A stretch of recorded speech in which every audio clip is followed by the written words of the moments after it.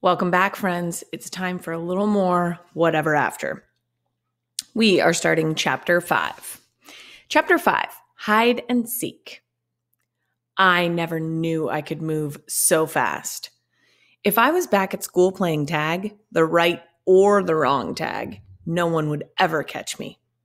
That's the good news about my mad dash with Jonah. Zona. The bad news is that I have no idea which way is home or where in Smithville we are. I also don't know what's chasing us. But guess what? Our fast running feet may have outrun it because I no longer hear anything behind us. Then again, that may be because my loud huffing and puffing is drowning out all other sounds. A sharp pain stabs my side and I stop. Need water, Jonah pants. Need food. Forget Cheetos. I'll eat anything, but no broccoli, please. I lean over and try to catch my breath. I don't know about you, but I have yet to spot a restaurant around here. Just trees, and more trees.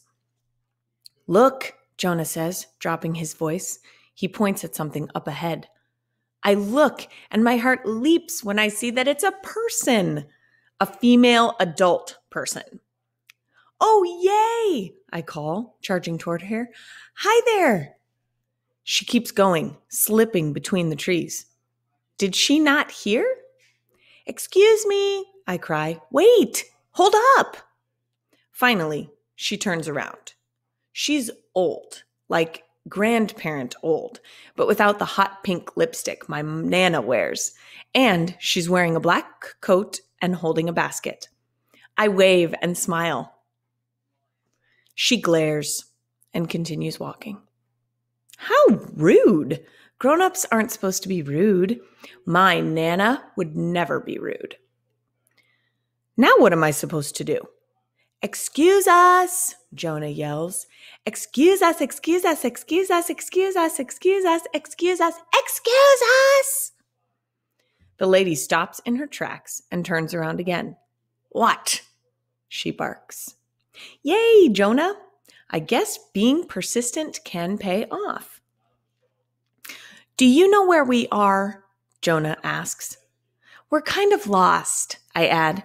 We were in our basement, but then we knocked on our mirror, or rather, my silly brother knocked on the mirror, and maybe it's best not to go into the details. Well, anyway, can you help us, please? I give her my most charming smile. I elbow Jonah to indicate that he should do the same. She scowls and goes back to walking. My Nana would never ignore two lost kids in a forest, even if they weren't us. She would walk them home, tell them to wear a hat, and bring them chicken soup. What should we do? I ask Jonah. Follow her. I don't think we should, I say. She's mean. I don't think she really wants us to either. Do you have a better idea? He asks. I chew on my bottom lip. Jonah takes that to mean, okay then, follow the mean lady it is. And off he goes. I hesitate, then hurry to catch up. Quietly, I whisper, grabbing his arm to slow him down and stop him from stomping on every branch and twig. Mean lady goes around a tree. We go around the same tree, then hide. She goes straight, we go straight. She goes right, we go right. We are sneaky and follow her wherever she goes. Then, even more sneakily, we hide. We follow and hide and follow and hide. I hope she's not lost too, Jonah whispers as he ducks behind a tree. 10 minutes later, she reaches a path. Yay! Only I still don't know where we are. Why does Smithville have forests with paths in the middle of nowhere? This place is so weird. First soda instead of pop, and now weird forests. We follow the old lady for another 5 minutes until we arrive at a house. It's a small house. It's painted white, with flowers planted in the front garden, and it's cute and tidy and welcoming. My chest feels lighter because Mean Lady does know where she's going.